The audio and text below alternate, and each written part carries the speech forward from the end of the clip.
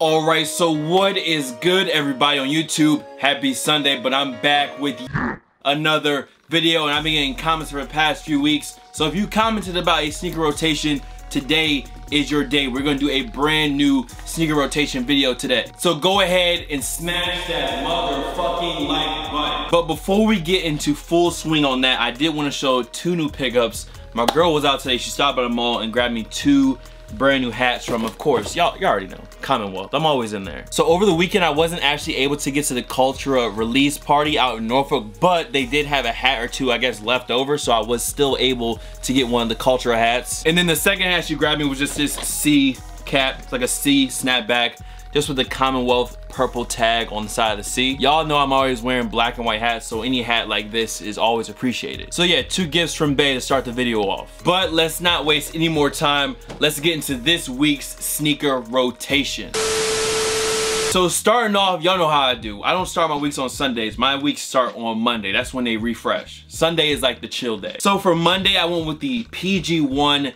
the Shining pair. And that KD9 Shining joint is dope too. It's an all gray KD9 Elite. I feel like in the future, I'm gonna wait and see if they hit outlets or if they go on sale, but I definitely wanna get a pair of those soon. But these are a killer cozy kick. I know this is a basketball shoe, and trust me, they fit like a basketball shoe. These things are super snug on your foot. Just go true to size if you're looking for them though. I feel like there's like a zoom unit right here, so you can definitely feel that when you're walking around in them. And just the overall look, I think this is one of Nike's best new looking designs, along with that KD9 Elite. I like the regular KD9 as well. And y'all know, if y'all watched the vlog, I think I picked these up on my birthday when I was out in Atlanta. When I was out at Lenox, they just randomly had these, and that was before they did that second release, the second drop of the whole Shining pack. This is when these dropped by themselves. I got this pair out of the store. So Monday, just a chill day, so I went with some cozy basketball kicks just to kick around in. PG1 Shining, definitely one of Nike's best new models, in my opinion at least.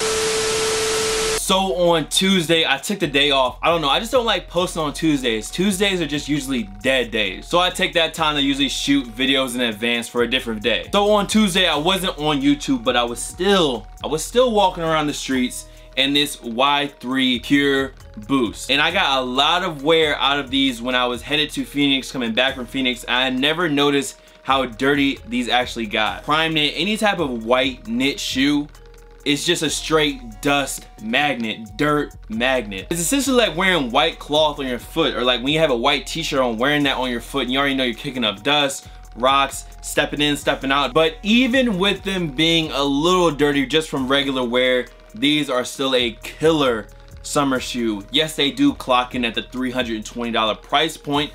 Bit pricey. This is designer sportswear, I guess you could say, but trust me, I don't regret this purchase at all. It's a nice alternative to just wearing a white NMD or a regular white Ultra Boost or a white Pure Boost. Just putting that little flair on it, a little Y3 flair on those joints. So this is another shoe that's going to get a lot of wear this summer. If you go for this shoe, definitely go a half size down. Trust me, you will not regret it. I usually wear a 12. I got these in 11.5 and they're perfect. So that was Tuesday. Let's go ahead and get into Wednesday.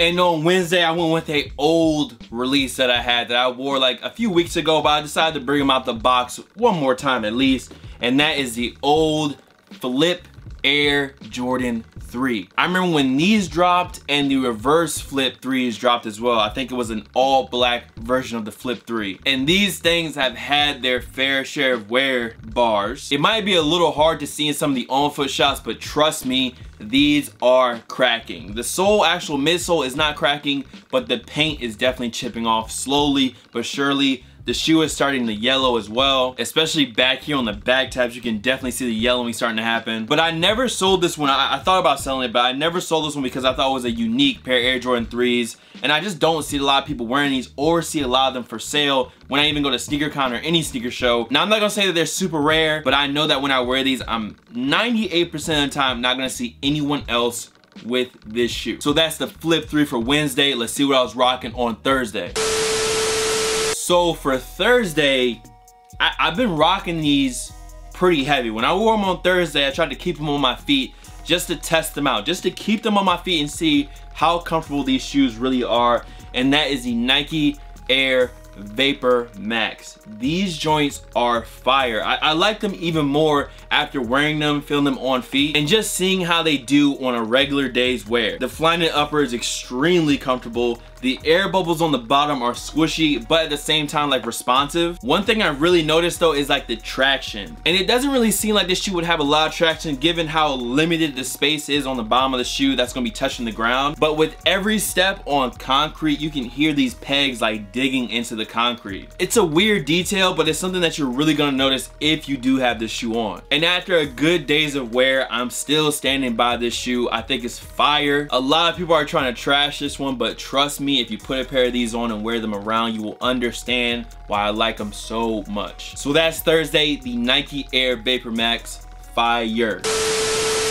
So on Friday, y'all know we went to the mall, little slight restock pickup for myself. Threw on some green Champion sweats I've had for actually a while. And I went with this shoe right here, the 2013 Royals. At this point, I am beating them to the ground. That's where these are gonna go next. You guys can already notice there's a bit of heel drag. I tied them up tight. It's just one of those shoes at this point where I just throw it on and it's like whatever, because I have so many pairs of the new 2017 version. I'm just like, okay, the old version can really get some time and really get some miles put on them. And I still remember going to the mall 4 years ago and picking this shoe up. Waited 2 hours in line, which was unheard of for this release. So it wasn't a lot of hard body.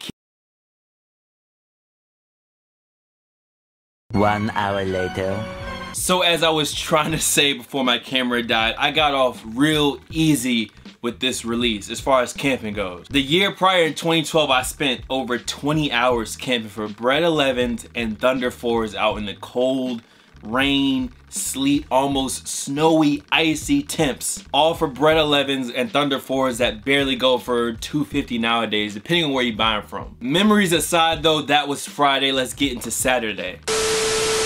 So before we get into the kick for Saturday, I just want to say, if you missed yesterday's video, you probably want to go peep that one. But yesterday I did go ahead and throw on the Silver Bullet 97s. They definitely fit really snug at first. Like when I first put them on, was walking around, I was like, yo, I think I made a mistake. I need like a half size up. A 12.5 would be perfect. But after wearing them for about an hour or two, they felt a lot better on feet. I feel like the materials broke in just a little bit to the point where they weren't hurting or too snug. So if you're gonna go for these next weekend and you have a chance to try them on, I'll definitely say go ahead and try them on. Otherwise, if you get your true size, it's gonna be a little snug at first. Once you wear them and break them in, they're probably gonna be perfect for you. But if you don't wanna deal with that break-in process, you probably just wanna go with it half size up if you can. I wear a 12. Usually can't get 12.5, so I either gotta go with 12 or 13. It's either gonna be a little snug or a boat, basically. 13 is size yacht. Now, I don't like wearing size 13 when I know I should be a size 12. So that was Saturday's shoe, the new 97 coming out next weekend. Let me know if you guys are looking forward to this. Trust me, materials, feel, look are on point if you were wondering. And I will have a full review up for these this week. Maybe Tuesday is probably gonna be my day. Tuesday or Wednesday is probably when I put the review up for these. So just be looking out.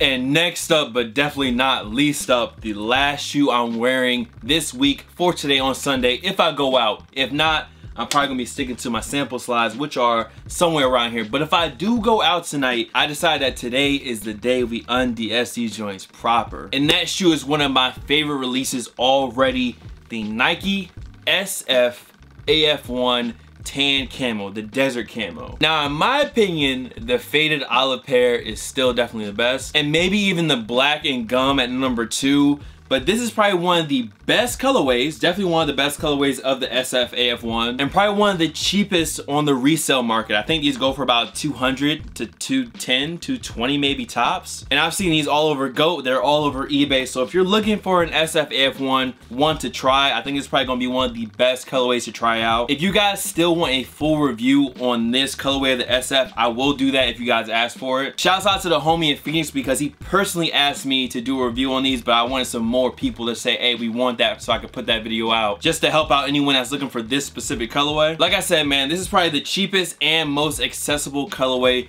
of the SF AF1, and if you're like me, these are fire. They're all over tan sand colored leather. Then of course you got the nice camel accents at the back, double straps, just one of the craziest new Nike Miles. Definitely one of my favorites. If you guys watch my top, I think 15 of 2016, y'all already know where that faded olive SF joint was at. Y'all already know what spot they hold. So guys, that is going to be it for this week's sneaker rotation.